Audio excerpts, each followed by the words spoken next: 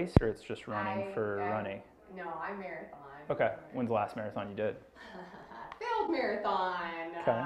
February. And that was which one? Overtrained. Okay. And it was ugly. So what happened? I've never just had dead legs. Yeah. But I had a hip issue, and then my quads died. Okay. So I made it to like 13 on pace, and didn't have it.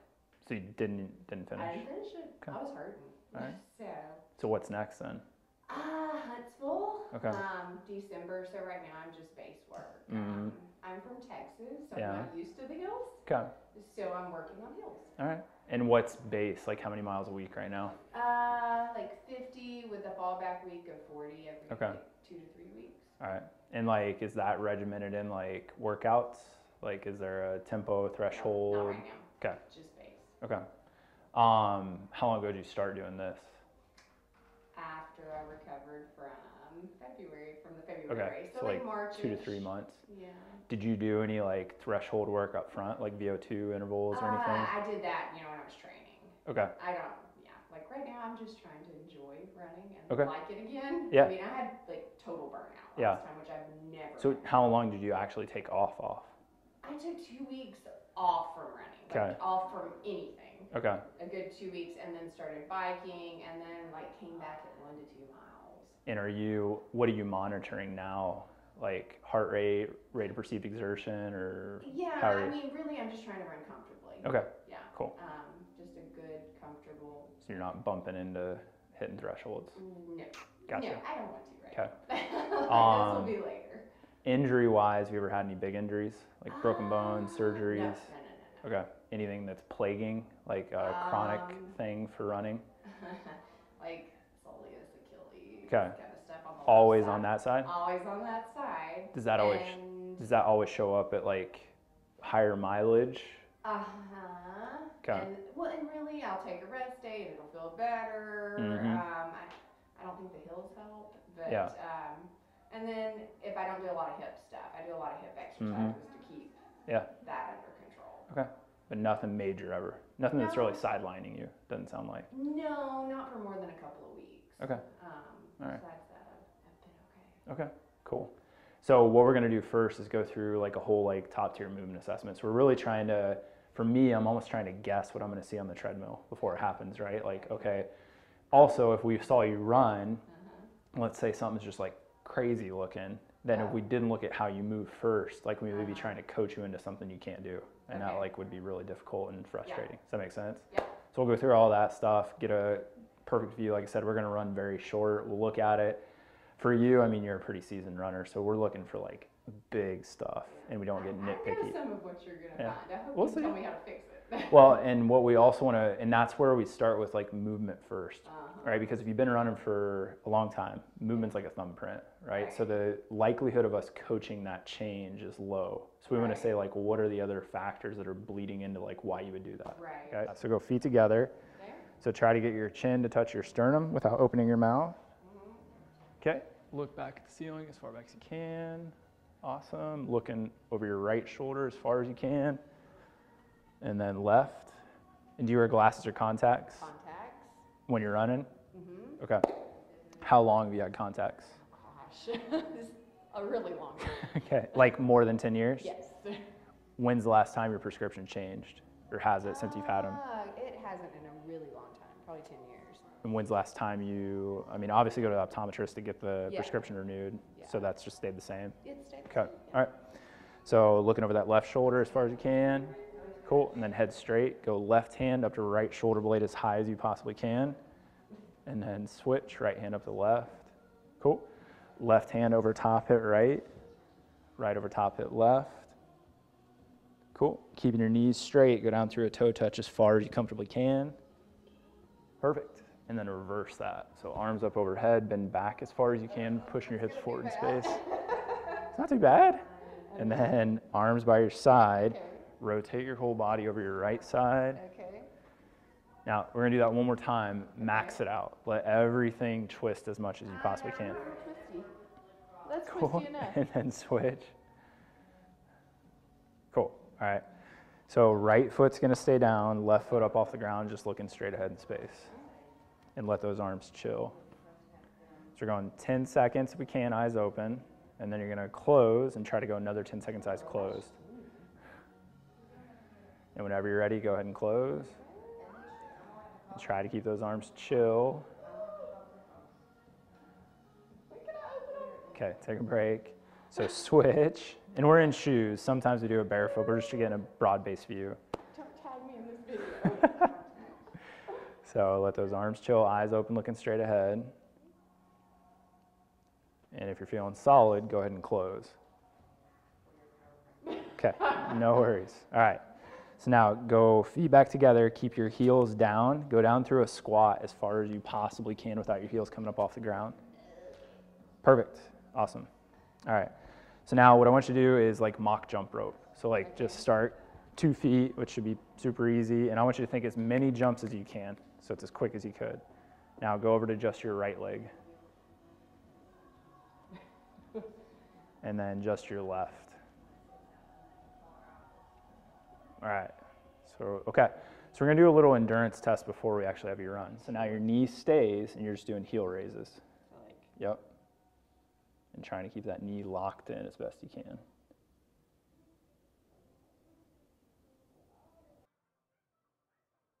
just so she doesn't feel like she's got to put a competitive spirit out there, she did do 10 miles this morning, she has, so, yeah. Couple more, you're doing great. 2, 1, take a break. Cool. So 90% of running is like performed by your soleus, right? Especially if you're a marathoner. That's what I like to hurt. Yeah. So, well, what's probably getting hurt on you is your gastroc. Okay. Right? Because if you can't, like, basically the reason the soleus works like that is think you're never in terminal knee extension, right? When you're running, more or less. Sprinting and jumping is where you get that gastroc, that last 10%. So if you start to like get boggy with your soleus, which is why we watch those pogo jumps, you use your gastroc for more like toe pop, right? So we'll see somebody like really push off hard at the end and then they start getting like calf heart attacks or recurrent strains. Okay. So we want to like make sure that like it's really strong, but then the endurance is there. So typical endurance set reps would be like 4 sets 25 or something. Point out something for the camera. So our heel kind of stays in a little, like it should go into an inverted position. Doesn't quite get there. Couple more, you're doing great. 1, and you're done. You made me do more than 20. Yeah, I was watching. So that's good. Do they feel the same? Yeah.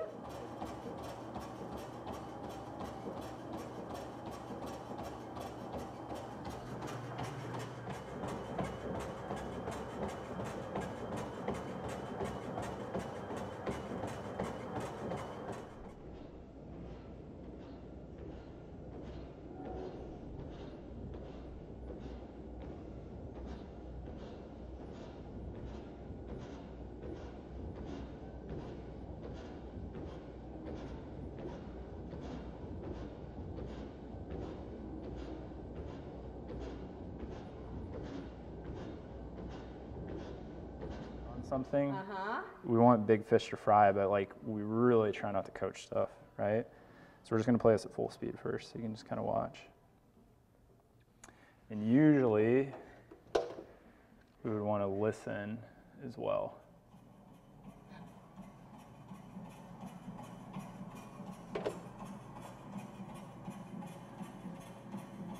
Cool, so one time at full speed. So let's go back and let's capture like basically foot strike. So I'm just curious, first of all, have you tried to coach yourself into a 4-foot strike? Yes, I have. Okay, so that's like the kiss of death for like calf injuries. Yeah. Right? But I honestly feel so much better in these with a 4-foot strike. No, and you will, but the kiss of death doesn't come from like what part of your foot lands. It's like where your foot lands in relation to your center of mass, which is absolutely just killing you. Okay. So how do I fix that? So this should be about 5 degrees max, right? Especially as fast as you are and as much you're running, because so for it's going in front of me. Yeah, so there's about 3.5 times body weight every time you land, regardless of how good your center of mass landing is. The further you move it out, the more weight you add to impact, right? Okay. And it's good that you're doing a bunch of calf strengthening stuff, so you're offsetting. Contact time is important, and that's one of the reasons that you may be getting your left foot further out in front of you, is you're just stronger on that side. And every runner has a dominant side, but you're about 60-40, and that would be a normal ratio.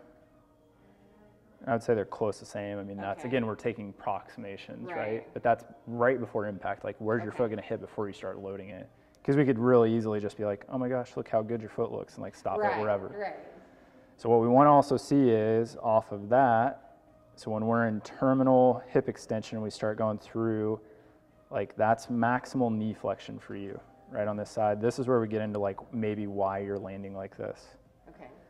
So that's pretty good, right, for a jog, like 65 degrees. And why that matters is, like, are you actually using your hamstring to, like, pull you forward, or are you popping off your calf and, like, kind of getting too much vertical oscillation? Now, this is an angle. Where else do we have an angle that we may not want to see one? Shouldn't I be leaning forward more? From your ankle, not your hip. Yeah. So, like, that is called sitting into the seat. Okay. Right, this is where I think you're putting your foot out in front of you, your hip behind you, because of like a little bit of, I wouldn't call it weakness, I would call it like coordination. Okay. Right, so for you it feels good to land like this, which means you have to use your calf because you're literally using your hip to stabilize you rather than like drive hard. You get 22 miles into a marathon, this is going to be a big fatigue state, right? And you've had some hip stuff, you've had some calf stuff. There's two things that we look at with that knee flexion angle is, you know, can we guess how much posterior chain you're using? The smaller this lever is, faster it moves, right? So a long lever takes a long time to swing. If I close this angle down, I'm pulling harder, but then I can get it back in front of me, which would be like, get your knee up, right? You've heard that coached. Well, if you don't want to use your hamstring and you go knee up, what are you doing? You're just pushing harder with your quad and your calf to get your knee higher. So you can turn into this like a sprinter that's a distance runner, which is no bueno, right?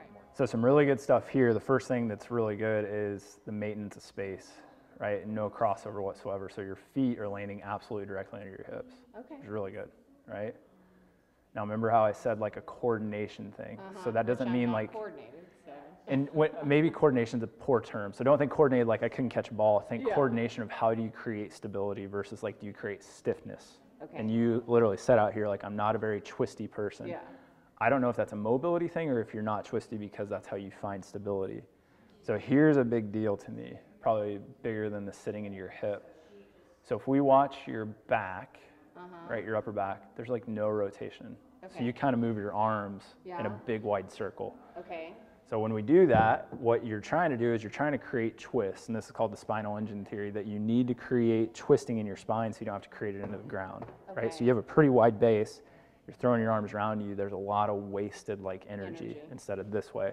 What we want to see is that you actually do rotate, right, your thoracic spine. So that's why when you're like, I'm not a twisty person, getting a little bit more motion and then letting you like chill, all of a sudden you can wind up each sling, and literally that's how you go forward. It's like a drive shaft on a car.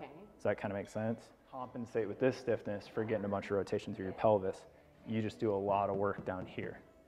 This is the other reason I think your foot goes way out in front of you to make up a bunch of like, basically the guy who came up with the spinal engine theory said, well, if I can't create torque into the ground, which we really don't when we run, I have to create it up here. You're the opposite. You create it into the ground. That's why you're so wide. So it's almost like, have you ever seen somebody take off out of the starting blocks sprinting? What do? It's like a wide side push until they get going. It's almost like you're creating this like sideways displacement to just like keep yourself going. And you're a really good runner. So forearms down and then hand on your low back, rotate as high as you can. So perfect. Yeah. And then switch sides. Now, when you're doing this, make sure you're not leaning. So pure, still really good. Okay, now go on your back for me. So your theory of I'm not a twisty person may be false. Bend. So, so you have tons of mobility. Outward, but your external is not horrible either, and that's just kind of a function of structure, right? That's 60 degrees is about normal. So it's still normal. You do have more, which is anaversion. Guess what this is advantageous to? Running. Because you can create more torque into the ground. See, somebody else told me I was a mess because I could go way out. No, but what we got to make sure is, can you control all of that? And that may not be like a hip strengthening thing. Okay, well that would be good to know because I'm doing all the hip things to try to... And sometimes like we think of like strengthening stuff as like, well, the strategy has to be there first. Because like if I have a poor strategy and I keep like strengthening it, I get better at the bad strategy. Does that make sense? So we're going to play around with breathing real quick and just see what happens. So now push your abdomen back out into your fingers. So, yes. Okay. So it's not, show me your six pack, right? It's like, show me how much you eat for Thanksgiving dinner. Right. Yeah. Now, keeping the pressure on, can you breathe just like you were breathing? So even when you exhale, the pressure doesn't go away. And it's kind of tough, but you're doing awesome. Yeah. And make them like normal breaths as best you can. I know it's tough when we're like, do this. Yeah. Stab yourself with your hands. Perfect. Okay.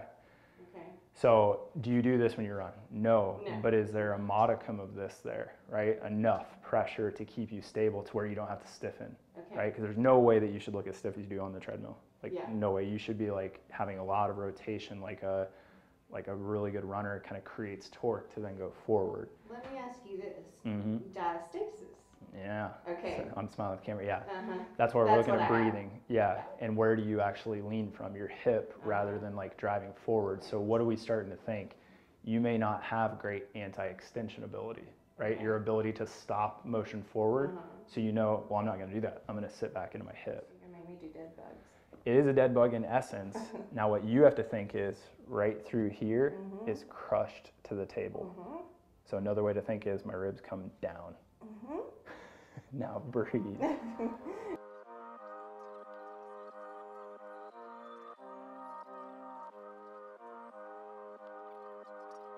the iPad. So your first coaching cue as you're getting this up to speed is you want to think that you have a rope 2 inches below your belly button and it's being dragged towards the treadmill. 100%.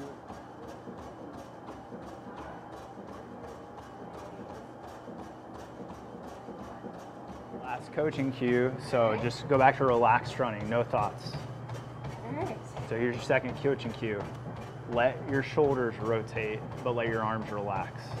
Does that make sense? Yeah. So your shoulders are your arms now. You don't have an arm pump, you have shoulder rotation. Yes, exactly. Okay.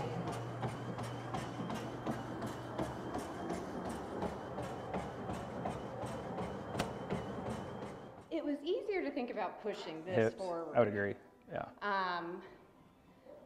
I would have to practice the shoulder. Okay. You're still going way up in the air here. So you have time to get your foot under you, but that's already a little bit better on that side. I'd say the left is almost the same. We can measure if we want, right? So if we take that. And this is with the first coaching cue? This is with hips forward, Okay. right? So we're 19, 17. I bet it's a little different with every step, again, landmark-wise. So let's clear that. So then,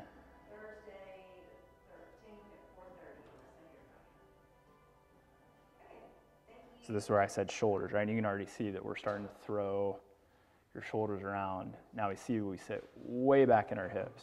So what I'm actually trying to see here is, do your feet change again? Like I'm not trying to see, can you rotate your shoulders? Right. Like if I coach you, you'll do it. Like do we start to get your foot more under you because you know you don't have to work as hard forward to back, which is like Tom Cruise, right? He looks like he's just sprinting like crazy, but it's all like this. Right. So if we go full speed.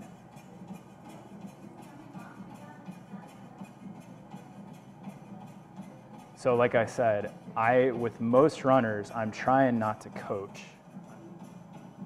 That's hard, isn't it? Yeah. That's what I'm saying. I don't want to give you something that's hard to do. It shouldn't be hard if it was just like a coaching cue. It's like if you were swinging a bat and you're like, well, just swing it this way. Like that's easy to do. It's just different. Right. That's like, well, that's hard to like do. Why? Right. Same thing, like you're kind of sitting in flexion. So I think if we give you a couple drills to work on intra-abdominal pressure, kind of shoring up like diaphragm against pelvic floor is really where we're dealing with stuff. Okay. Does that make sense? Like you're sitting into hip flexion. No, 2 C-sections. Right. Yeah. But that's the stuff that does matter because you're a stud runner, and if you can't like drive force down into your pelvic floor, you just use your big hip muscles, right? The back of your pelvic floor is your glutes, like deep glutes, right? So for you, it's not like you go do like, you know, Kegels. That's the opposite. You're stuck in a Kegel, right? You're stuck in this tight like compression. We want like every step it can stretch, take impact, and then like get right back off the ground, right? So we have decreased contact time because my foot's here instead of there, but that all comes from your hip being really stable. So your exercises are great. We just want to change that strategy of what happens when you do 7-way hips or whatever we're doing. So now your brain's like, oh, I don't have to like keep them tight, because like you have tons of mobility, but we would never know that watching you run. Or we'd be like, man, she is kind of stiff, like through rotation. So the rotation thing, I think we throw out. Okay. And we see once your foot gets under you, do you stop throwing your arms out around you? And I guarantee, does that kind of make sense? Yeah. And the drills will be like, all the drills are predicated by, can you create pressure and can you breathe? As soon as you see that like, you're like, I can't breathe, like that's too high level. So you have to like peel back the layers, and then pretty soon you'll move fast, because like a week or two of drills is all neurologic. And then your brain starts to learn, that's where strength comes in. Now you build strength and endurance on top of that new pattern. Pretty soon you're like, you may now start wanting to think about, especially in like speed work and stuff, when it's, you know, 800-mile repeats, whatever we're doing. Then you're like, hey, if I sit back into that, I'm cutting my hip range of motion off, like big time. So if I'm doing a half marathon and I'm trying to get after it, and I can only go this far because my hip's like, if you go any further, I can't control it. Well, that's a big deal, because it slows me down, and I'm going to use more of this. Does that make sense? So you're kind of that person, last thing here, that we would say you'd kind of run with your calf, right? And we don't want to say your butt's in your calf, but like there's a lot of force going this way.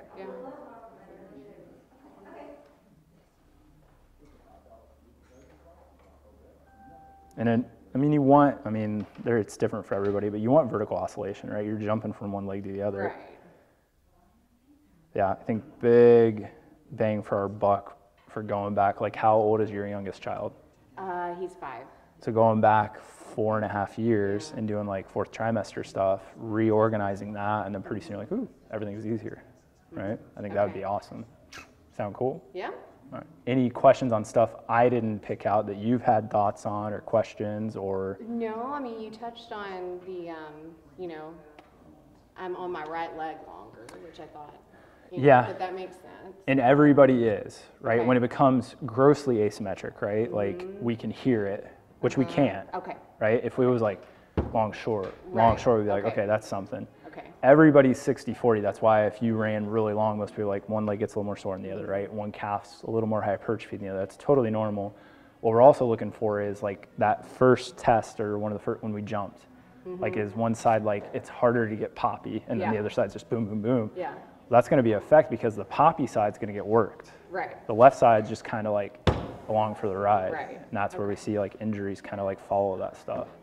But yeah, I think again, if we looked at this, it looks like your hip's in a really good position in this frame. Yeah, I like that frame. Yeah, and that's what I'm saying. This lean needs to be present, but when you throw this leg back under, your hip stays put. Right? And that looks like a hip mobility issue. It's not. Right, so would you even worry? Because I'm doing like 1 million hip exercises. And I think right now that could be like neurologic candy for like keeping you here. Like your brain's like, well, I'm strong. Like this is a good, strong position. I'm doing all the clams. And those are all great once you've hit the reset button. It's no different than if I was like, hey, do bicep curls, and somebody kept doing this. And I'm like, what are you doing? Right. And their elbow does move, but for them, this is the best way to do that. And then once I'm like, hey, this is an elbow flexion movement, then they're like, okay, now I can strengthen that. For you, we want to get these two approximated, teach you how to load your pelvic floor, which like, some of it's going to move from dead bugs into like deep squat positions, right? Split squat positions where we challenge that stuff. And a lot of it's isometric hold, right? And then you get into plyometrics, and then you get back into this.